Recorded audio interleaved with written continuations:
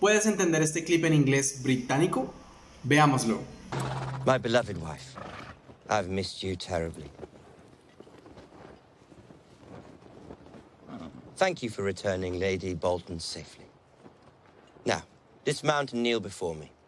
Surrender your army and proclaim me the true Lord of Winterfell and Warden of the North. I will pardon you for deserting the Night's Watch. I will pardon these treasonous lords for betraying my house. Come, bastard. You don't have the men, you don't have the horses, and you don't have Winterfell. Why lead those poor souls into slaughter? There's no need for a battle. Get off your horse, kneel. I'm a man of mercy. You're right. There's no need for a battle. Thousands of men don't need to die. Only one of us. Let's end this the old way. You against me.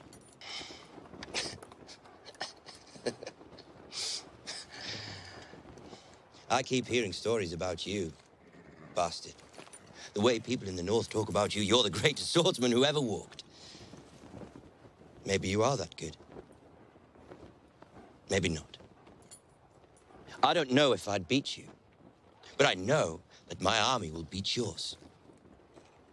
I have 6,000 men. You have, what? Half that? Not even? Aye, you have the numbers. Will your men want to fight for you when they hear you wouldn't fight for them? He's good. Very good. Tell me, will you let your little brother die because you're too proud to surrender? How do we know you have him?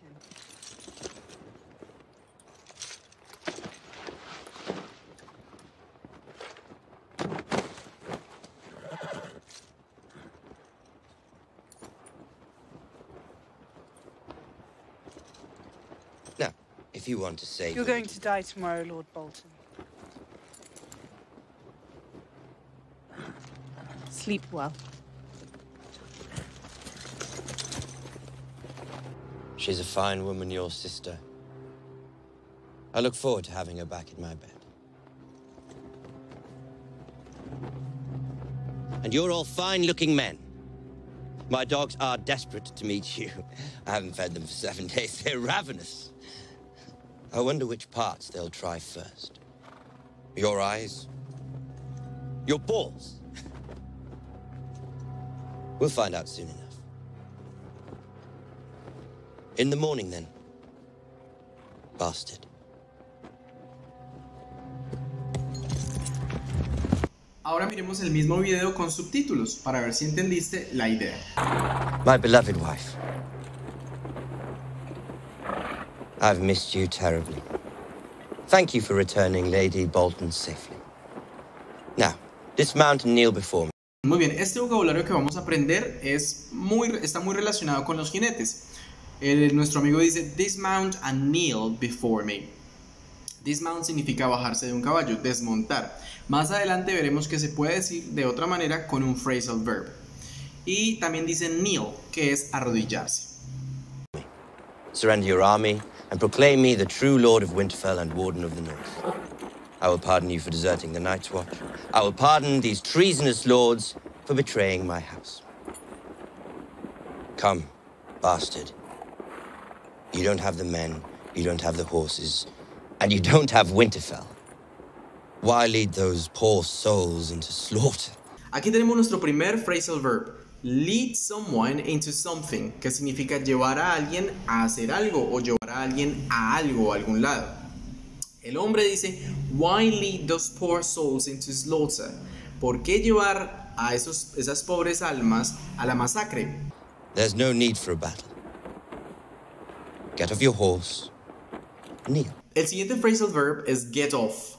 Get off, que significa bajarse. El hombre le dice, get off your horse. Bájate de tu caballo. Get off your horse. I'm a man of mercy.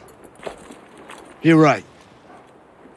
There's no need for a battle. Si a ustedes les gusta el acento británico, tienen que tener en cuenta algunas de las características. Una de las más importantes es la T glotal, que no es una T normal porque como que se hace un pare con la garganta. Es como cuando hacemos o. Jon Snow en esta película la utiliza con la siguiente frase: There's no need for a battle. There's no need for a battle. Ese battle, él se refiere a la palabra battle, que es batalla, battle. Entonces, este sonido es muy importante si te gusta el acento británico porque se escucha en toda Inglaterra. Thousands of men don't need to die. Only one of us. Let's end this the old way. You against me.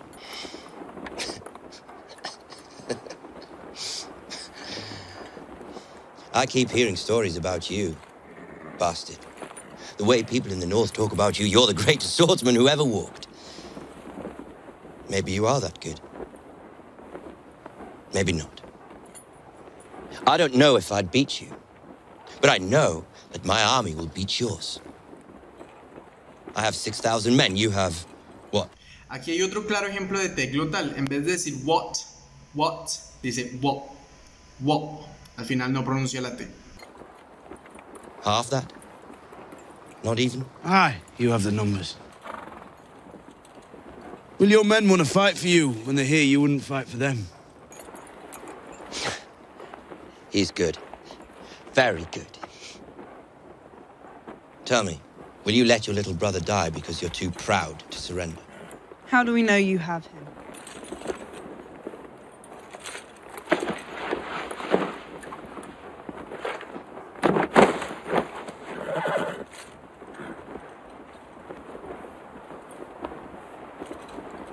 Now, if you want to say... You're going to die tomorrow, Lord Bolton. Sleep well. She's a fine woman, your sister. I look forward to having her back in my bed. El siguiente phrasal verb que tenemos es look forward to. Look forward to doing something y significa esperar con ansias algo. Es muy importante que después de look forward to pongamos el siguiente verbo en ing. Y otra cosa que quiero que se den cuenta es que cuando estamos escuchando películas y hablan tan rápido, cuando las H's van precedidas por una consonante no suenan. Nuestro amigo dice I look forward to having her, y en vez de decir having her con H aspirada, dice I look forward to having her back in my bed. Y sonaría I look forward to having her back in my bed. Entonces, si se dan cuenta, la H no suena. Muy importante si queremos seguir entendiendo a los nativos.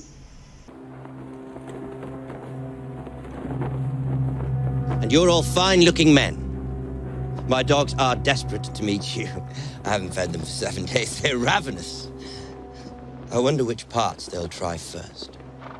Your eyes? Your balls? We'll find out soon enough. In the morning, then. Bastard. Y si no hablas inglés, no importa. Ahora veámoslo en español. Mi amada esposa, te he extrañado mucho. Gracias por devolver a salvo a Lady Bolton. Ahora, desmonta y arrodíllate. Rinde a tu ejército y proclámame verdadero señor de Winterfell y guardián del norte. Te perdonaré por desertar a la guardia nocturna y perdonaré a estos lords por traicionar a mi casa. Anda, bastardo. No tienes a los hombres, no tienes los caballos y no tienes Winterfell. ¿Por qué llevar a tus hombres a una masacre? No es necesaria una batalla. Baja del caballo y arrodíllate. Soy misericordioso.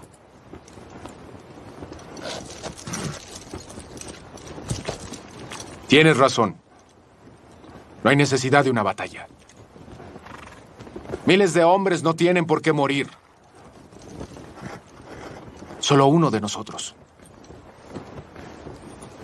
Como en la antigüedad. Tú contra mí.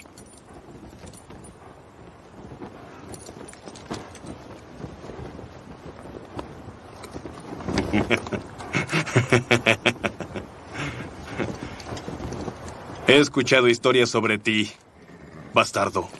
Hablan de ti en el norte como el más grande espadachín que ha existido. Tal vez eres bueno.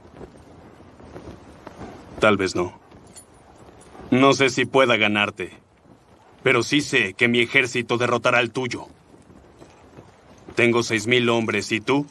¿Qué? ¿La mitad? ¿O ni eso? Sí, tienes los números. ¿Tus hombres pelearán por ti cuando tú no pelearás por ellos?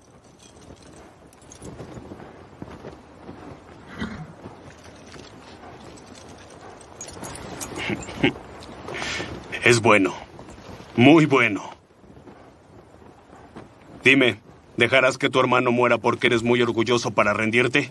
¿Cómo sabemos que lo tienes?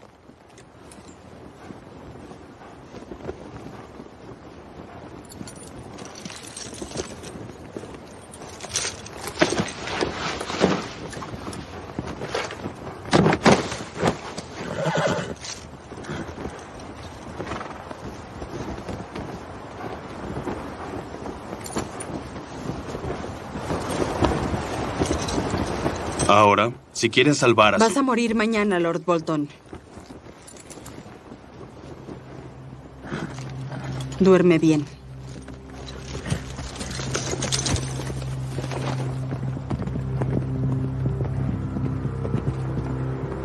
Tu hermana es una gran mujer. Ansío tenerla de vuelta en mi cama. Y todos son hombres grandes. Mis perros mueren por conocerlos y no los he alimentado. Están hambrientos. Me pregunto qué parte probarán primero. ¿Sus ojos? ¿Sus bolas? Pronto lo descubriremos. Hasta mañana, bastardo.